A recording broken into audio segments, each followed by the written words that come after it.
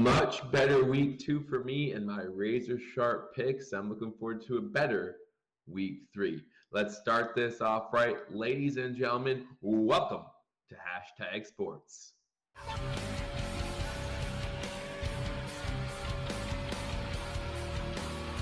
What stupid thing do we do this time?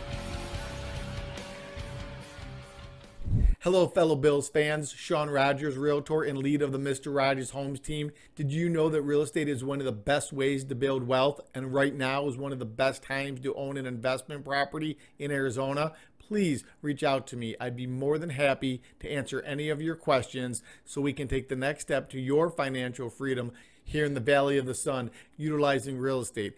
As always, God bless America and go Buffalo! Again, welcome to Hashtag Sports. My name is Joe Sharpe, and welcome to Razor Sharp Picks. Now, if you're with me in week 1, you won't forget about that. Week 2 got a lot better. Week 2 went 12-4 against the spread, 11-5 straight up, bringing my overall record to 18-14 straight up and 17-14-1 against the spread. Ticker down below. We'll show you my season results week by week, so make sure you're checking that out. And again, let me know your picks in the comment section. Always love seeing everyone else's picks, see how they do, both against the spread and straight up. Let's get right into week 3. Let's see if we can do even better than we did in week 2. And it starts with Thursday night football. Now, unfortunately, no Tyrod Taylor for the Houston Texans. The Texans at home playing against the 2-0 Carolina Panthers. Sam Darnold, Christian McCaffrey doing a great job over there in Carolina, and they're hoping to improve to 3-0. The Carolina Panthers, 7.5-point favorites on Thursday night. Now listen, I like the Panthers in this game, but you're talking about a short week on the road. I know that the Houston Texans have a backup quarterback. I know that he has a short week to get ready for this game. But the Panthers, even against the Jets, are not scoring a boatload of points, right? So in order to take a big 7.5-point spread, you have to count on the Panthers to score a lot of points. I just don't think they're going to get the job done in that department. Give me the Panthers to win this game on Thursday night, but give me the Texans to keep it closer than what a lot of people think. Give me the Texans to cover that 7.5-point spread. Moving on to Sunday and moving on to our Buffalo Bills. The Buffalo Bills are at home playing against the Washington football team. The Bills coming off an impressive win against the Miami Dolphins, beating them 35-0. The Washington football team coming off an impressive divisional win of their own last Thursday on Thursday Night Football against the New York Football Giants. So not only has the Washington football team had more time to rest, more time maybe to prepare, the Buffalo Bills also on that high at home, trying to get that taste out of their mouth of the last home game they played against the Steelers. The Bills, 8.5-point favorites. And again, I just feel like that's a lot of points. The Buffalo Bills did put up 35 against the Dolphins, but this Washington front seven is no joke. And we saw how the Buffalo Bills played against another team that had a dominant front seven in the Pittsburgh Steelers. So I like the Buffalo Bills in this game at home, coming off a 35-0 win. The Washington football team tried to lose that game last Thursday. The Giants just tried a little bit harder to lose it by a little bit more. So the Washington football team is 1-1, and I don't want to take this game lightly. Give me the Buffalo Bills to win this game, but give me the Washington football team to keep it close. Give me the Washington football team to cover that 8.5-point spread.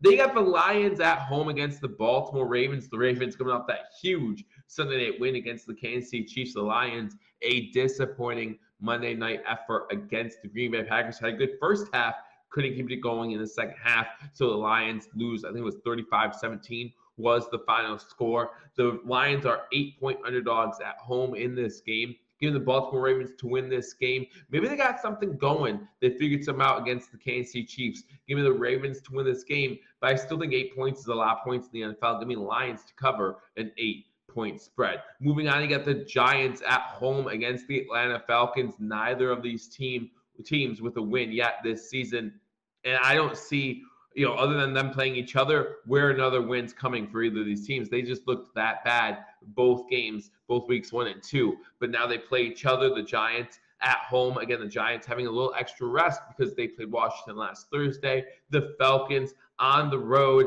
I like the Giants in this game. It's a 3-point spread. The Giants are 3-point favorites. I don't know if they're going to cover anything. Give me the Giants to win this game. Give me the Falcons to cover a 3-point spread. Then the Patriots are at home and they're 3-point favorites against the New Orleans Saints. The Saints coming off a big loss to the division Carolina Panthers. The Patriots coming off a win against the division New York Jets. The Patriots keep that momentum going here. The Patriots are going to win this game, and they're going to win this game by more than 3 points in New England. I like the Patriots in this game. Not sure if we know exactly what the Saints have yet. I think that week 1 win against the Packers may have been a fluke, may have said more about the Packers not being prepared than what the Saints have to offer. Give the Patriots to win this game. Give the Patriots to cover a 3-point spread. Then you go to Pittsburgh. Pittsburgh coming off a loss against the Raiders, 3.5-point favorites against division rival Cincinnati. The Bengals coming in on a loss of their own. Joe Burrow did not look good last week. For how good he looked week 1 against the Vikings, he did not look good last week. I think he threw for 3 interceptions in that game. I like the Steelers in this one. I know Ben's hurt. I know that there's a lot of naysayers around the Steelers right now, but the Pittsburgh Steelers just own the Cincinnati Bengals, and the Cincinnati Bengals aren't that great, especially that offensive line. I think the Cincinnati Bengals get a lot of pressure on Joe Burrow, maybe a multiple interception day again for Joe Burrow. Give me the Steelers to win this game. The Steelers cover a 3.5-point spread. Then you go to Tennessee for a huge divisional matchup between the 0-2 Indianapolis Colts and the 1-1 Tennessee Titans, who are 5-point favorites. Guys, the Titans can win this game and make the Colts 0-3 on a very young season. And listen, speaking of injured quarterbacks with Ben Roethlisberger, the Colts have an injured quarterback with Carson Wentz. Talk about bad luck. Rolling both ankles in the same game, that's not the kind of luck you want to have. So will Wentz play? And if he does play, how effective will he be? For the Titans, Travis Henry, huge comeback against the Seahawks in week 2. The Titans are 5-point favorites. I don't know if Carson Wentz is going to play, and obviously that plays a huge factor in this game. You get the Titans to win this game, but I don't know. These two just always seem to play close games, right? No matter who's at quarterback, no matter who's playing in this game, I just feel like these two always play tight. So give me the Titans to win this game. Give me the Colts to cover that 5-point spread. Moving on to another divisional matchup. You got the Kansas City Chiefs just off a loss, a Sunday night heartbreaker to the Baltimore Ravens, at home against the Los Angeles Chargers. The Chiefs 6.5-point favorites in this game. Listen, I think the Chiefs are coming out with revenge on their mind, and I think the Chiefs are going to win this game. I think the Chiefs are going to win this game by more than 6.5 points. Justin Herbert, this Los Angeles Chargers offense, it struggled at times last week, may struggle again this week. I'm not sure. This might be a really high-scoring game. I would probably take the over if I was betting the over-under in this game, but I'm definitely going to take the Chiefs in this one. I'm going to give the Chiefs to cover a 6.5-point spread. Halfway through these picks, guys, I'll remind everyone that if you want to bet on these games, if you want to be part of the action, Hashtag Sports has teamed up with MyBookie.ag to give you a great deal to start your football bets if you would like to go that route. MyBookie.ag, that's MyBookie.ag, is willing to match to the dollar up to $1,000 every dime you spend on your first deposit if you use the promo code HTS. That's HTS, Hashtag Sports. Use that promo code on MyBookie.ag, and they will match you dollar for dollar up to $1,000 on your first deposit. Not only that, MyBookie.ag is offering another promotion. If you make a deposit within the next few weeks, you are automatically going to be entered for a chance to win $25,000 in a elimination pool. So make sure you get into MyBookie.ag and place your bets right now. So we're through halfway through week 3. Moving on, you got the Cardinals and the Jaguars. So Jaguars at home, 7.5-point underdogs to the Arizona Cardinals. Cardinals looking pretty good on offense, right? That Cardinals team looking pretty impressive. Give me the Cardinals to win this game. And I'm not gonna lie, there's nothing about the Jacksonville Jaguars that makes me feel like they cover a spread right now. The Cardinals are putting up a lot of points. Kyler Murray looking really good. DeAndre Hopkins 2-0 on the young season. So give me the Cardinals to win this game. Give me the Cardinals to cover a 7.5-point spread. The Bears and Browns. I really like this matchup. Not sure who's starting at quarterback for the Bears. Andy Dalton got hurt last week as well. A few starters going down. Tua Tagovailoa also went down last week for the Miami Dolphins. So I'm not sure who's starting for the Bears, but I like the Browns to win this game. Browns are 7-point favorites here. Give me the Browns to win this one, but give me the Bears to cover that 7-point spread. The Browns haven't proven that they can really pull away from teams. They had a close one for the most part last week against the Texans until Taylor went out. So give me the Bears to cover the spread, but give me the Browns to win a 7-point spread. Again, the Bears do cover. Moving on to the 4 o'clock games on Sunday, the first of the 4 o'clock games, the Jets at Broncos. Broncos 10.5-point favorites. You know how I feel about double-digit spreads in the NFL, at least if you don't. I stay away from them as much as possible. I just feel like they're a trap. I feel like giving double digits in the NFL is just too big, always too big. So give me the Broncos to win this game. The Jets haven't shown anything as far as wanting to win a game. I mean, they looked really bad against the Patriots last week. But give me the Broncos to win this game. Give me the Jets to cover a 10.5-point spread. This is in Mile High Stadium. If there is going to be a double-digit spread covered, it's going to be this one. But give me the Broncos to win this game. Just give me the Jets to cover 10.5 points, guys. I mean, come on, show up, right? Just show up. I know you want to cover 10.5 points last week.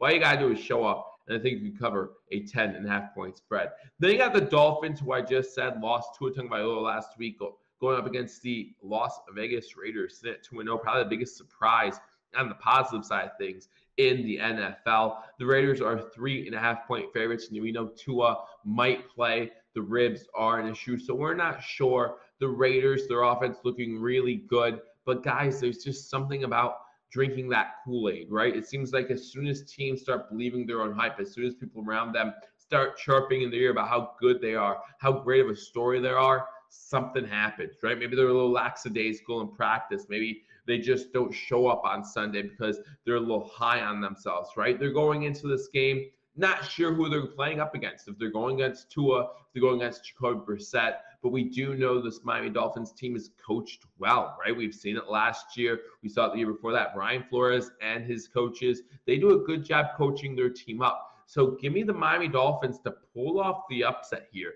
Give me the Dolphins to win on the road in Vegas. Give me the Dolphins to win. Give me the Dolphins to beat that 3.5-point spread. Moving on to Minnesota. Minnesota, a 1.5 underdog against the Seattle Seahawks. The Seahawks coming off a disappointing loss last week where they gave up a double-digit lead late in that game. That's not going to happen here. Russell Wilson is going to get this team fired up. Pete Carroll, as much as I don't like him personally, he's a decent head coach who knows how to get his team fired up, who knows how to rally his team around a loss like last week. And they also know that in the NFC West, you can only afford to lose so many games until you're playing catch up. You already have two teams 2-0 ahead of you. You want to make sure, three teams 2-0 ahead of you. You want to make sure you don't fall even further behind. Give me the Seahawks to win this game. Give me the Seahawks to cover cover a 1.5-point spread. Then you have what I think is the game of the week. The defending, reigning Super Bowl champions, Tampa Bay Buccaneers, going into Los Angeles and playing the LA Rams. Tom Brady versus McVay one more time,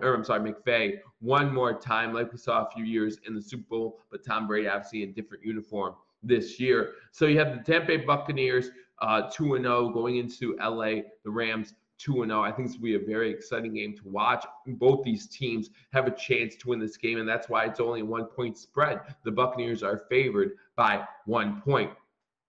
So basically, this game's a pick'em, right? Give me a pick'em and give me the Rams. Give me the Rams at home to make a statement. They want to have a statement win here, and they want to make sure that they stay on top of not only the NFC West, of the NFC. This is where they stick their foot down and say, no, we are going to win the NFC West, and we're going to give the Tampa Bay Buccaneers a fight for the NFC crown and to contend for that Super Bowl. Give me the Rams to win this game. Give me the Rams to beat at 1-point spread at home. Now you have the Sunday night football game. Green Bay looking much better on Monday Night Football this past week against the Lions, and the San Francisco 49ers sit at 2-0, losing a bunch of their running backs against the Eagles. I think they're currently trying out running backs right now for this Sunday night game. And I think that's going to be their detriment, right? You're not going to have much of a running attack. And I know that running isn't as important in the NFL as it used to be, but you still need to give that perception that you are able to run. And the 49ers just can't do that right now unless they put out Trey Lance or something like that. They really don't have much of a running attack to speak of. And so this Sunday Night Football game, I think it's a trap game for the 49ers. I think the Packers are going to come in hot off their win against the Lions, still knowing that there are doubters out there. Rodgers will still have that thing inside. What do you call it? That moxie, right? That moxie inside that says, "Hey, no, we need to win this game." And he's gonna come out and he's gonna be the MVP that he's been before. So give me the Packers to win this game. The Packers will beat a 3.5-point spread. And then on Monday Night Football, these two teams always have to play in prime time every single year after year after year. No matter how lousy this division is, no matter how lousy these two teams are, the Eagles play the Cowboys in prime time. It happens every year, just like clockwork. This one is in Dallas. Dallas 4-point favorites. Give me the Cowboys to win on Monday night, but give me the Eagles to cover a 4-point spread. So those are my picks. Again, let me know what you think in the comment section. What do you agree with? Which picks do you disagree with? And again, put all your picks in the comment section, and I'll let you know how I do next week. Go MyBookie.ag to put your bets in. Again, use promo code HTS. I look forward to talking to you all soon. Until I do, go Bills.